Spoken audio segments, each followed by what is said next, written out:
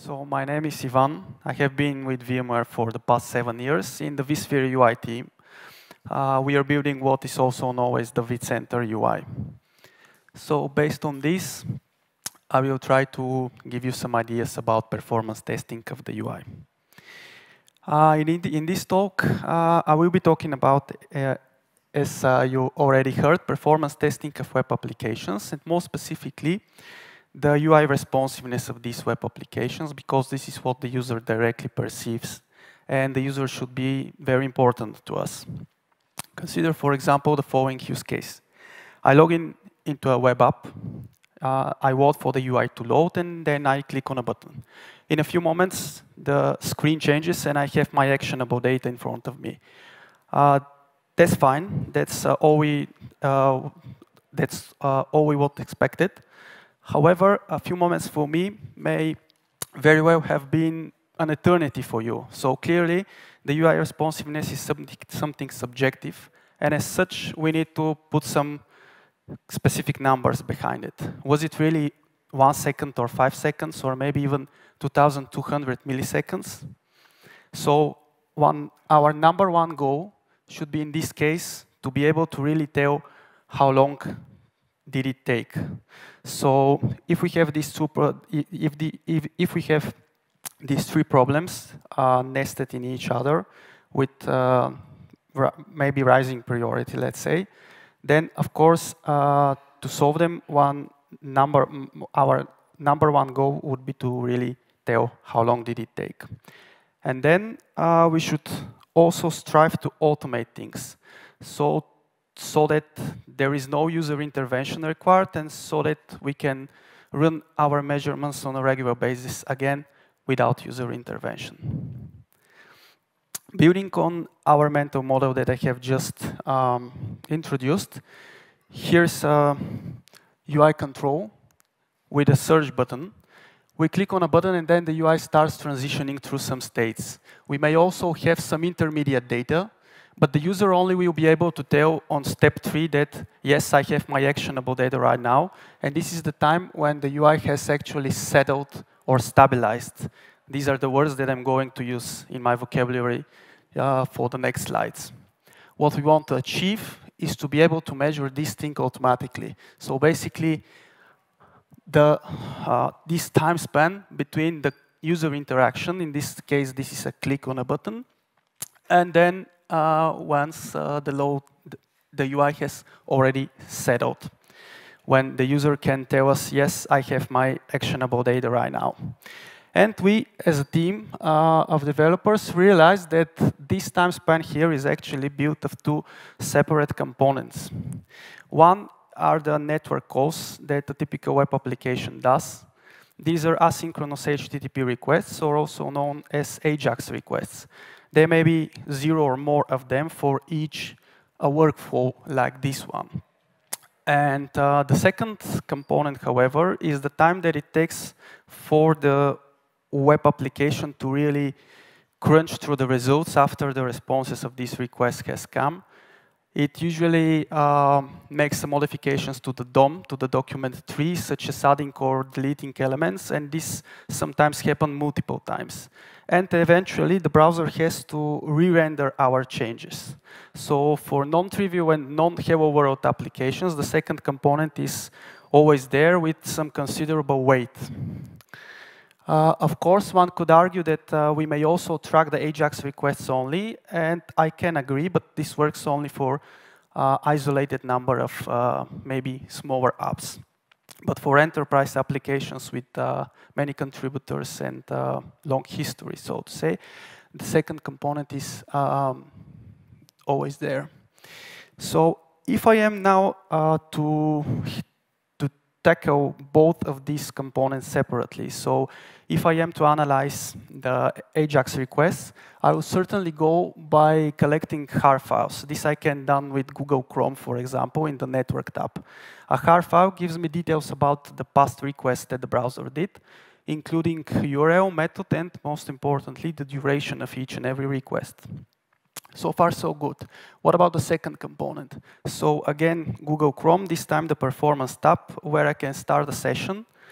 And at the end of this session, Chrome will report some very exhaustive information about how did the UI behave. So was there any very running JavaScript tasks, which in turn takes too much time from the JavaScript event loop, and which in turn decreases what the user worsens the experience of the user because the frame rate drops.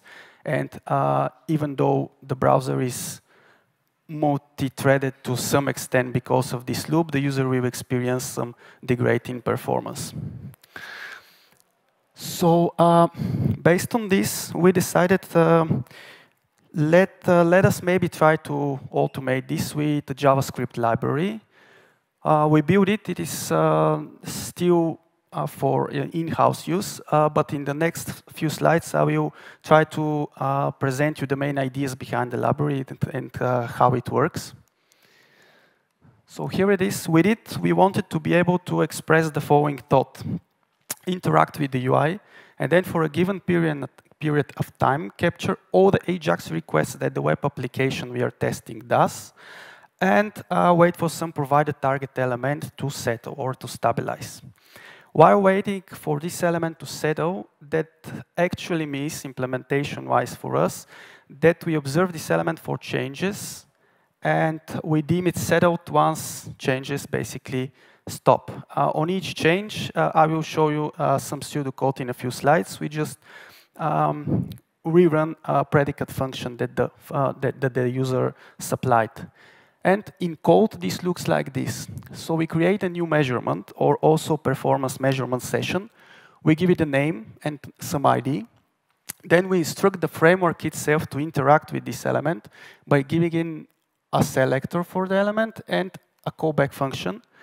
For now, for actually 100% of the times, we simply click on this element. But as you can see, it's more flexible than this. Then we instruct the framework to start waiting for some other element. For example, the population grid from our example at the beginning to settle. And each time the element changes, this callback function here is run over this target element. And we do this for the next, in this case, 15 seconds. So we give our framework a static interval, static timeout, so that the performance measurement session that we are creating with it will run for at least these 15 seconds. The reasoning is the following: observe all the AJAX requests during this time, and keep observing our element for changes. Rerun the predicate on each change. This is how the first part of the problem is done. We use two web APIs. One has been with us for maybe tens of years. It is the XHR API, the XML HTTP request, which we use for making AJAX requests from the browser. And we patch its prototype, these two methods here. The aim is for us to be able to collect details about the request, such as method, URL, etc. And as you can see, we also bind to the onload end property of the instances. So each instance is a request. So this means that we know the start and end time of the requests. And we can, of course, use this to track their duration. And indeed, we did so at the beginning. But we realized there is a better way to do this, namely the Performance Observer API, a fairly newer one, but very handy for our goals. We use this to measure the performance, the duration of each and every request. And during our multiple tries, we made sure that the times reported by the Performance Observer are actually exactly the same as the ones reported by the network tab in Google Chrome. So we are fairly certain in the correctness of this part of the solution. At the end, we joined the details from both methods. So that simply means that we merge the durations of the requests with their URLs, methods, etc. All the details of a single request. Actually, of all the requests that have happened during our performance measurement session. And what about the tracking of our target element? Here it is. So as you may have guessed, there is another very handy web API here. It's called Mutation Observer. It's not on the slide, but I have it in the references slide. This is the algorithm which we use. First, we get our current timestamp and call it interaction timestamp. Then, immediately afterwards, we do the interaction with the element. And then the timer, this static thing that I have shown you, 15 seconds from our example, we started. And during our performance measurement session, while this timeout is not yet expired, we basically do two things. First, we wait for our target element to appear in the DOM. If it is not there yet, this is this part here. And once it appears in the DOM, we update our settlement timestamp. As a matter of fact, we do the same thing as here, so we evaluate the predicate, and if it returns true, we update our settlement timestamp. But for brevity, it's a bit different here. Then, when our element is in the DOM, or if it has been in the DOM in the first place, we start observing this element and all its child elements. So this is basically a part of the whole DOM, of the whole document tree. And as such, we are observing this subtree, which is identified by our target element. On every change in this subtree, we evaluate our predicate over this over our element, and if it returns true, we update our settlement timestamp. Our predicate was from our example. This is element visible. So far so good. The crux of this all is maybe here. So we use set timeout with 0. So that on each update from this mutation observer, we are actually running our predicate in the next browser task. So think of the JavaScript event loop. And why do we do it this way? Because when we receive the event, is not the same moment when the user will see the changes caused by this event. So imagine that the grid has changed somehow. For example, maybe the content has come and we are notified about it by our event. The thing is that this change will only be rendered at the end of the current task. And because of this, we defer the evaluation of the predicate to some subsequent task from the JavaScript event loop. At the end of the day, after the timeout is already expired, our duration that we targeted and that we wanted to measure originally is simply the difference between the latest settlement timestamp that we recorded and our constant initial interaction timestamp. So this is how the result of it looks like. This is the so-called performance measurement report. We have our duration here, the thing that we have measured about the responsiveness of the UI, and a list of all the AJAX requests that have been recorded with their details. Most important than everything, maybe, the duration. Note, however, that we also have start along with the duration, which allows us to plot our requests and to reason about whether they're parallel or not, because one way of optimizing things is, of course, to parallelize requests that are subsequent, but there is no need for them to be. Then, last two slides, how we actually use it in-house. We use it with another framework. This time it is built with on Selenium, and this is our end-to-end functional testing framework. We use it for our regressional testing, but we also use it for this kind of performance tests. This framework loads our JavaScript performance framework into the browser along with the vSphere UI. It calls it, and eventually it waits for it to do its job, and eventually it extracts this report that I have just shown, parses it, and creates open tracing spans out of it. Think of open tracing as a stack trace of a process, for instance, where every function or method call has its own duration. This is how it looks like. These are open tracing spans, and the one wrapped in red here is the span created by our performance measurement session. Not sure if you can see it, but this session says load storage overview grid. And it has lasted for around 500 milliseconds. So it took that long for the vSphere UI to respond to some user interaction and stabilize this storage overview grid. Also, something interesting that we can see here, there are 2 parallel AJAX requests during this session, and quite unfortunate for us as UI developers, they are very fast. This means that this implicit span here in green that I have added to the image is what we can really optimize and work for if we deem these 500 milliseconds not acceptable. With it, finally, to the references slide, because I forgot the thank you slide, but I do thank you all, and I really hope that there will be some of you that bring some of our ideas home to their applications. Thanks.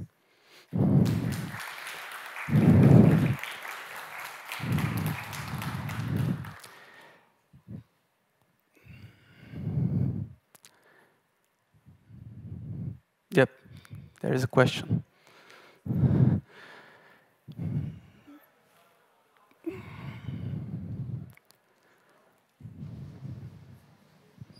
Hi. Hi. So how do you get like requirements, or how do you know if a AJAX request is fast or slow? Do you make this decision on your own, or you have like requirements, what duration is okay? Yes, we have targets for the durations here. They're different, but say usually around a second, not counting latency. Of course, this is without latency. So yes, we do have targets, and indeed, what we gather from our performance measurement session is compared to our targets, and this is how we fail performance tests. Regarding the requests, no, we don't, but with this kind of visualization, we have the advantage to be able to tell exactly, oh yes, this time it is the request which is slow, so let's log back to the backend, for example. Thank you.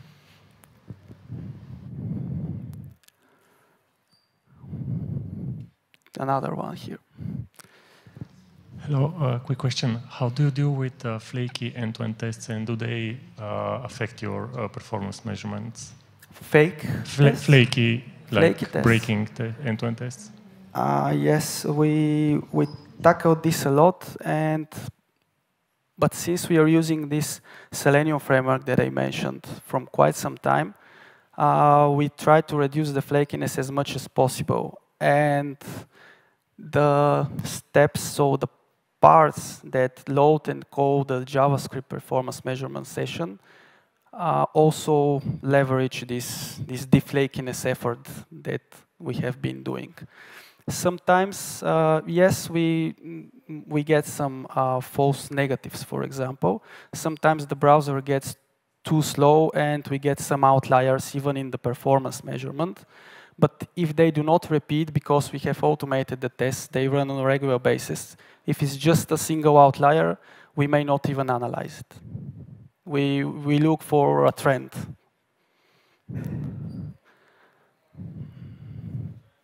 Yeah. Sorry, do you run the tests with every commit, or? Functional tests with every few commits, but performance tests not that often. Say a couple of times a week, maybe, something like that. That's the cadence. Thank you.